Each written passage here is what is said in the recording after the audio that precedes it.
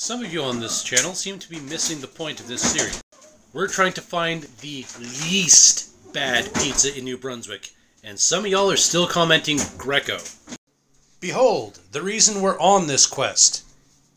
When I went to pick up these slices, they took them out of the cooler and stuck them in the microwave.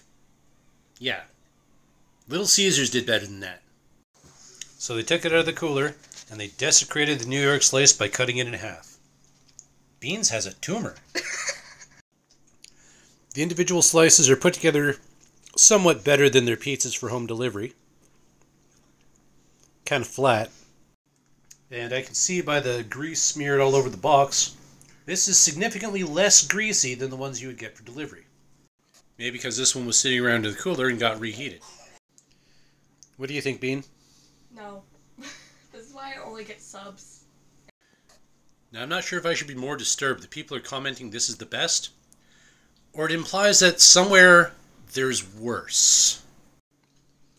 That means there's either people have just never had any other pizza, or there's somewhere just absolutely horrible.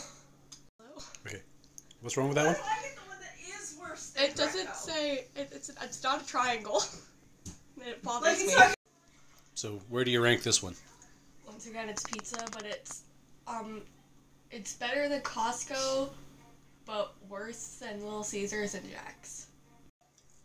Greco is the whole reason we started this adventure, because it's greasy, it's overpriced for what it is, and apparently your slices just get reheated. I'm going to give this, I don't know, like a foot soldier out of a Michelangelo.